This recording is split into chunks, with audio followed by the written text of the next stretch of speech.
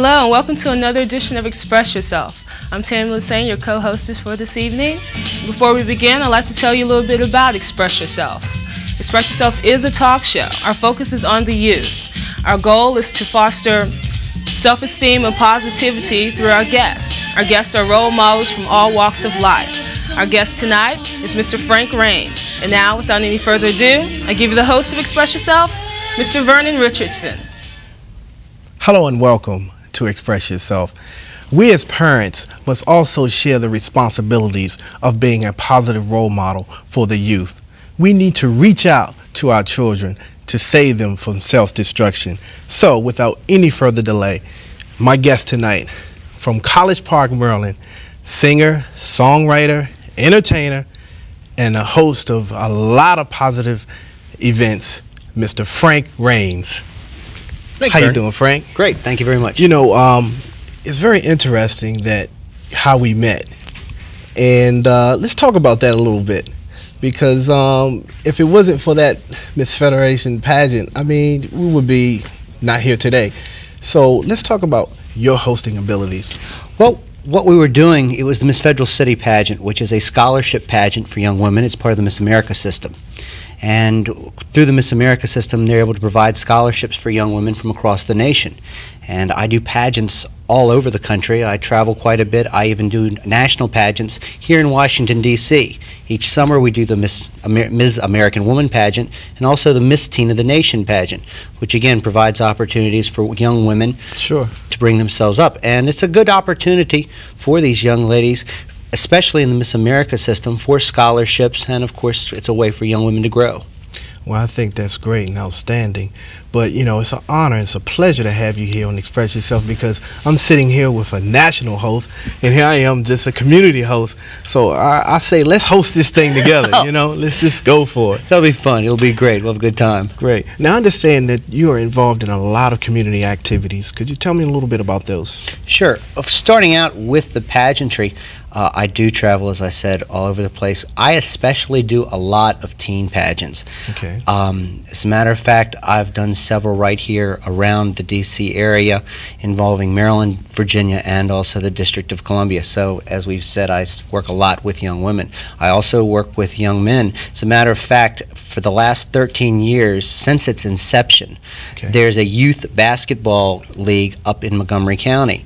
And I've been working for them. Gracious. I've worked from the very beginning, helping with the beginning of the basketball group. And matter of fact, this last March, I was the master of ceremonies again, and also sang the national anthem at their championship series. And we had a lot of fun. I enjoy working with the boys and the girls. That's great. I see you stay busy. Try to. We'd really try to. Well, let me ask you this. Now, how do you feel about your community today? I think one of the biggest problems right now is the fact that the kids need guidance. Sure. There's a lack of bringing the kids together, and I think one of the problems is that we aren't listening to the youth right now. So often the youth have ideas of things that they'd want to do, and we as adults think that we have better ideas. And I think one of the biggest problems is that we don't listen to them, and thus we don't structure these activities toward the kids. They can have the opportunity to do the things they want to do, but if we're telling them to do something and we're not listening to what they say, we're not communicating with them, and to use your key word here, express yourself. If the kids are expressing what they want to do, these are things that will get them involved. Sure. I agree. I really think that the kids want activities like this, and you shouldn't make a kid play Little League that doesn't want to play baseball. He might want to go shoot hoops. You know, a young lady might not want to go and ballet. There you go, ballet, or even try to be a singer. My gracious, I've seen plenty of those. But I think that the young ladies and the young men have ideas of things they want to be involved in, and I think we've got to cater to those kids. Absolutely. I think you're absolutely right, because, you know, we have a lot of parents in the, what you call the olden age. You know, they just want to do what they want to do, but they don't want to take time out and set aside and listen to the youth. And we need to do that. And we're getting to a point that, you know, the kids are running away from the parents, and the discipline is not there.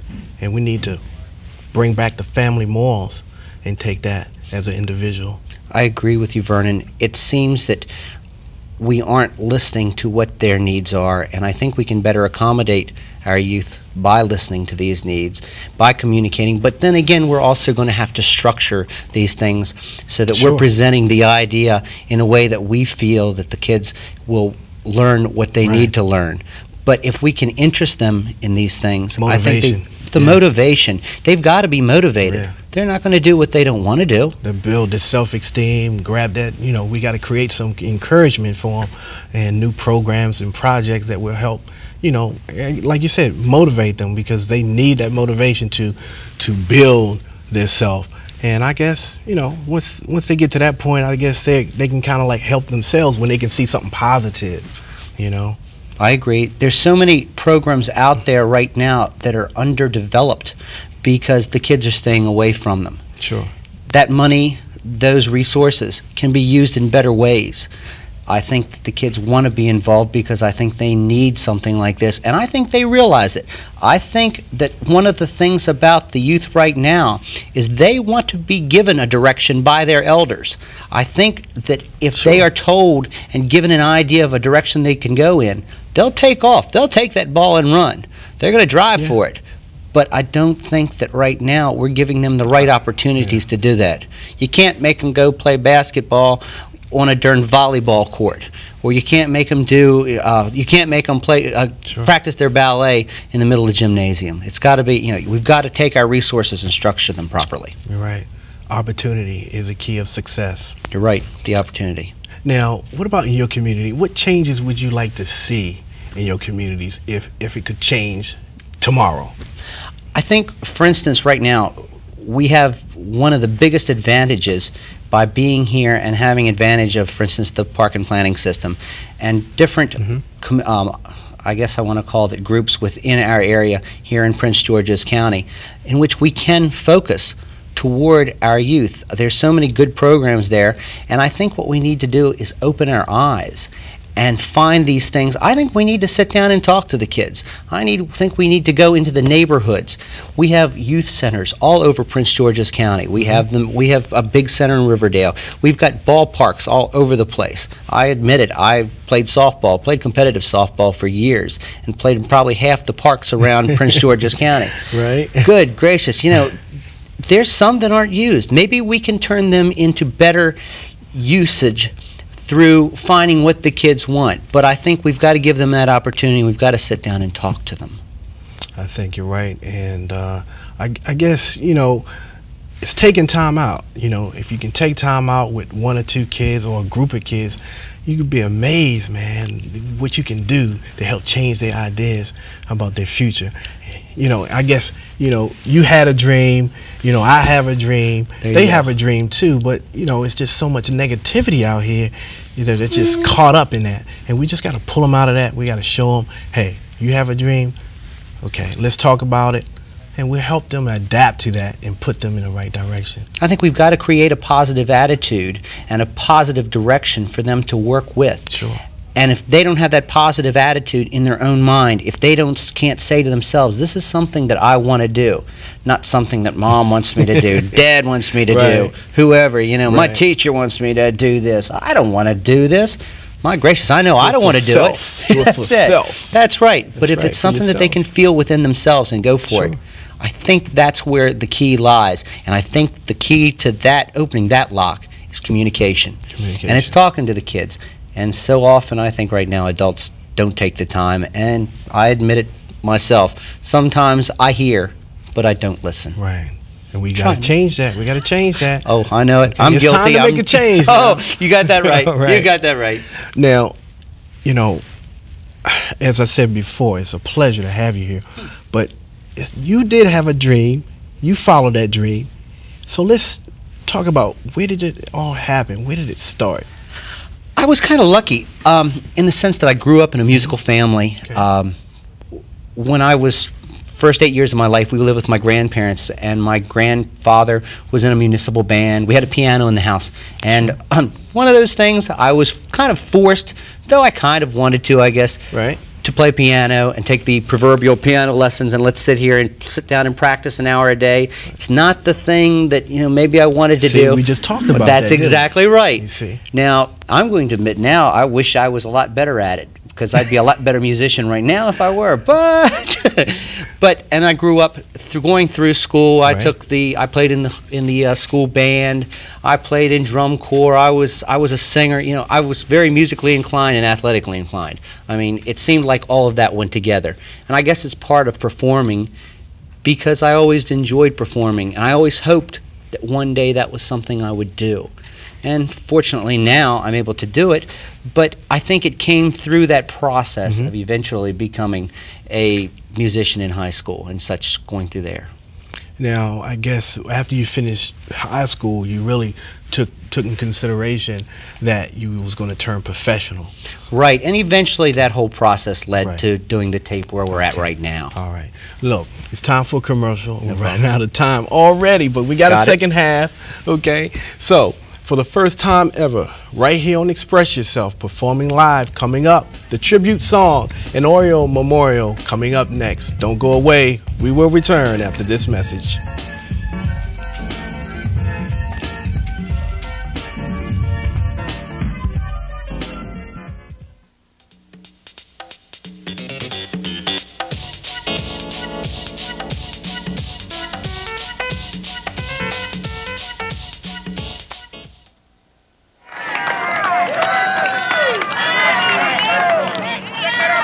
People are not only living longer today, they're living better. The average age of these players is 73 years old. Come on, man, you're swinging like an old lady. The remarkable thing isn't that they still play baseball, but that they all had cancer, and they all survived. 1 out of 2 people who gets cancer gets well. Help us keep winning. Hello and welcome back to Express Yourself. And now performing live, the tribute in Oreo Memorial, Frank Raines.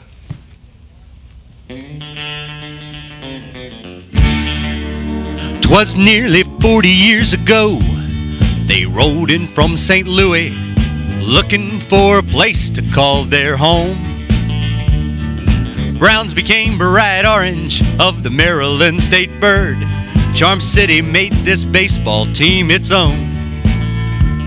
For 38 straight seasons, Memorial has stood there as home for the Birds of Baltimore.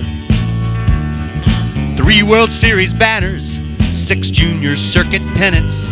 With all her glories past, I dream of more. Goodbye 33rd Street, hello Camden Yards. No obstructed seats to spoil the view.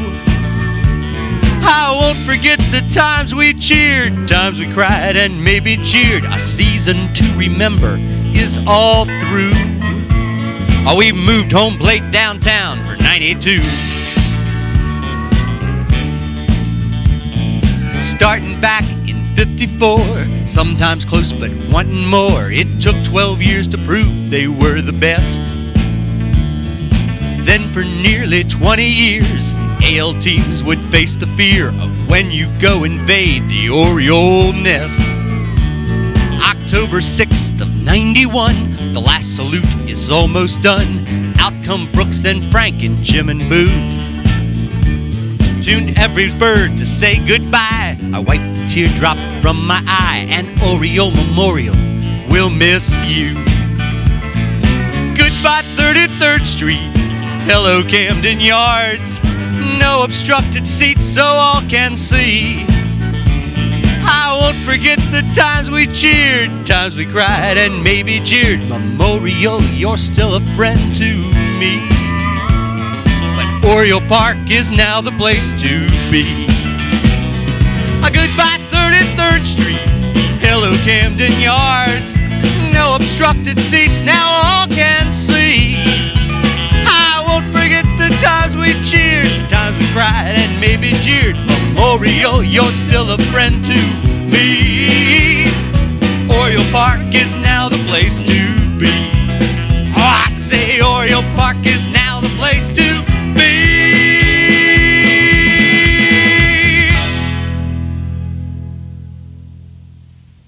We will return after this message. Over the years, styles change. We find new symbols, but our commitment stays the same. Healthy body, mind, and spirit. Help for families. Child care. Teen counseling. A safe haven for young people and for seniors. That's today's YMCA. Helping people in Washington, Maryland, and Virginia since 1852. Help us continue. Call 1-800-473-YMCA.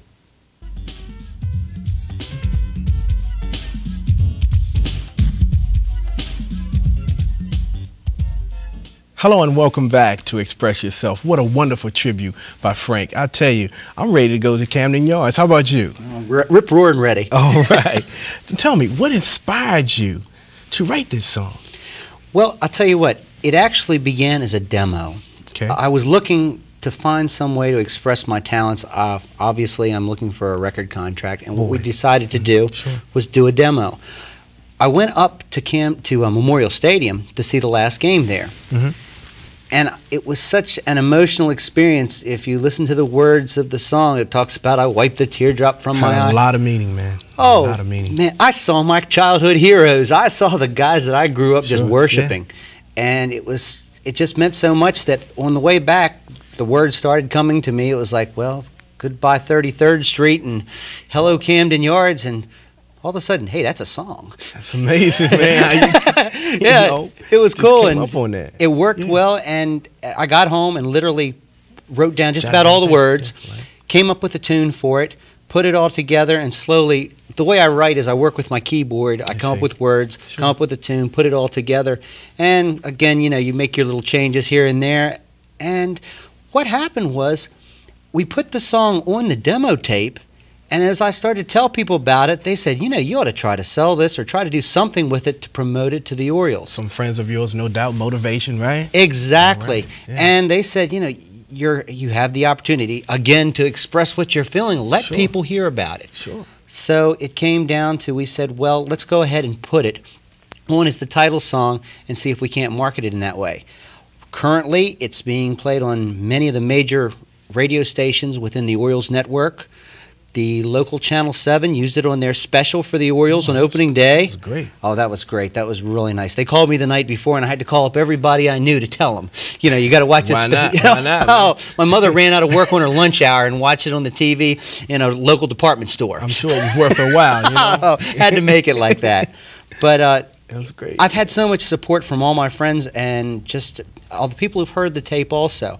I've sold a few copies, and right now, as a matter of fact, just the other day, I got a call from the Orioles organization. As a matter of fact, I didn't even get a call from, say, lower down. I got a call from the president of the Orioles, and he said, "Look, I know that's a lot of power there, that was pretty good telephone. power." Shook me up. All right. When he said, "This is Larry Lucchino," I said, "Yes, sir." We talked, and they're bringing me up to the stadium. We're going to sit down, talk about possibly distributing it through the Orioles concessionaires. We're going to talk about playing it over the stadium PA system during the games. Oh, man, that's going to be exciting. I think so. We might even kick it off. One of the thoughts was to possibly kick it off by singing the national anthem and using that to promote it. Okay. I've done that at a lot of different places. I've done it at RFK. I've done it at the Capitol Center. So doing it up there just sort of fits, and besides that, I would love to sing the national anthem at Camden Yards. A dream that has come true for you. It's one of those things you think about, but gracious, it's worked. Who'd ever think, man, riding, you know, leaving the ballpark last year, you know, and here you are talking about it, discussing it. And, that's right. I mean, you actually have it. I mean, it's all right there, man. I think you're on your way. I think it came together well. I've been pleased with the way it came together. I've got to say that there were times when I didn't think it was going to happen. And there are times you get down, but those are the times you've got to have the confidence in yourself. Exactly. The confidence in your abilities. And I'll tell you what, like I said before, my friends have been so supportive. My family's been supportive. Very important. And that is so important. You know, we talked about it before, communication. I can't say that maybe all the little things that maybe I did in the past, your parents don't exactly look forward to all the things you've done. Right. But I've gotten more support out of them on this than probably of anything I've ever done. And I'm glad that they've been proud of what we've done also. I tell you, man, I think you just committed yourself to history here. I hope so. Hope it's the start of something big. Well, where do you plan to go from here, Frank? I think right now what we're looking at is I have made a couple of contacts with record companies. As a matter of fact, one gentleman in New York has an office in Nashville. Okay. And because my music is country, we've developed that. It fits my voice. It fits my style of writing. Because of this, we're looking into the country market. Great. Also, it's growing. And he has, as a matter of fact, he runs the office out of one of the offices in New York, and he's going to forward it on down to Nashville. Hopefully that'll be an in, and I'm going to keep on marketing just like I've been doing. Well, you think that you would ever get the opportunity to have a music video, out of this? Has that been talked about? Has anybody approached you? As a matter of fact, we have talked a little bit about doing it with the Oriole song, of course. I'll tell you what, the end of the special that was on Channel 7 is an awful good video of it, because you hear the end of the song and they're flashing all the pictures in the background. That was great. I think eventually what will happen is if we develop it into an album and we complete the album, we'll probably go with one of the other songs. Matter of fact, one of the other songs on the tape, it's called The Wishing Well. We feel that's about the strongest song as far as for the country market. We've talked about it. Some of my advisors have said that they feel that that's a good opportunity to expand that into a video. Sure. I think it's a great idea. I hope so. With that in mind, I think that with the song itself, the tribute, I think that's really what's going to really carry you over, because there's a lot of Baltimore Oriole fans right here, man. I tell you, you hit home. You hit home run plus more. I appreciate that. I think right now we're because of my sports fanaticism and things like that, it was a great market, and also it's giving me a lot of regional exposure. And the people around D.C. have been more than supportive of me. The people in Maryland have been supportive of it. It's been a great experience. I've really enjoyed all the support I have gotten. Well, I think that with the support you have received, I think, if you didn't receive that, you may not have gotten as far as you are today, because motivation, support, friendship is very important. And I'm quite sure they just build the self-esteem within you, with yourself, and just say, hey, I'm going to go for it now. I think those are ideas. Yes, yeah. You're right. I think it's the combination of all those characteristics coming together. And relating to the show, I think it's something that you build as you're growing up. You've got the talent, or at least you hope you have the talent. Right. I don't know it. I'm just, I believe I have the talent, so we go for it. Okay. But those are the things that, as you grow and you learn about yourself, all the time, you're able to put those characteristics together and that personal motivation. Well, I'll tell you, Frank, we're running out of time. But before we close this show, I would like to, ask you one last question. Is there any special comments, anything special you'd like to share with our Express Yourself viewers, to our youth? Yeah, I think what I want the kids to know, and that you can take an idea and you can work with it. The important thing is to work with it and believe in yourself. Now, you can't do it yourself and don't believe that. It's going to take the support and help of all your friends, your family, and you've got to talk with them and let them understand that they know what you want to do, what you're trying to do. But if you've got that idea and you've got that motivation within you, your friends, your family will see that. And when they see that, they'll know that it's something that you believe in. And then that communication and that influence of your friends can work together and truly possibly make out something where you are successful. I'm working at it. And I'm telling you, it's taking a lot of work and it's taken a lot of support. I wouldn't be comfortable sitting here and talking to Vernon about this if it weren't for the fact that I really believe in what I'm doing, and I've had that support from around me. So by all means, talk to those people and develop that support. You've got to work together. Well, Frank, I think that's beautiful. And I'm hoping that my Express Yourself viewers take that in deep consideration. And I think we've touched someone tonight. Here you are, proud, successful young man. You're doing very positive community activities within the community. I think that you're going to go very far. And again, I'd like to thank you for coming on Express Yourself. Thank you very much, Vernon. Pleasure to be here. Expressing your comments and sharing your thoughts. it makes a difference, and you have made a difference tonight. Well, thank you. And I'd like to say this to my Express Yourself viewers. Don't go away, because it's all happening right here on Express Yourself. Remember this. Follow your dreams. Believe in who you are. Until next time, peace. Hello. Hope you enjoyed the show. Usually at this time we ask you to call the comment line or send in your comments on how the show has gone for you. Well, Mr. Keith A. Hobbs has sent in a lovely piece of work that the people at Express Yourself chose to read at this time. It's entitled, Don't Hold Me Back. Don't hold me back. If I seek to improve, I may break some rules. Don't hold me back. When I strive to achieve, for what reason do you grieve? Don't hold me back. Victory for my case will uplift the entire race. Don't hold me back. How long will it be before you hold the dream? Take charge of your fate. To waste energy is to hate. If you worship your fears, you'll be idle for years. It's not that I don't care, but that's your cross to bear. Don't hold me back. So, thank you, Mr. Keith A. Hobbs, for sending us your expression of yourself. And tune in, and thanks for joining us.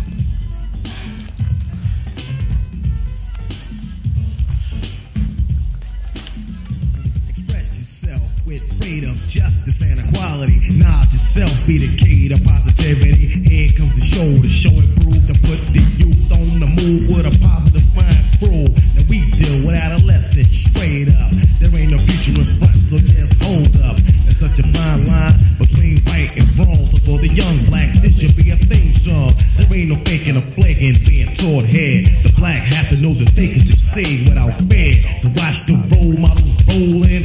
And if you're living fast, you can begin again. This show right here kills off the base. Vernon, Richardson, it's all about face. So take a chill for about 30. It's about brain health and how to express yourself. Peace.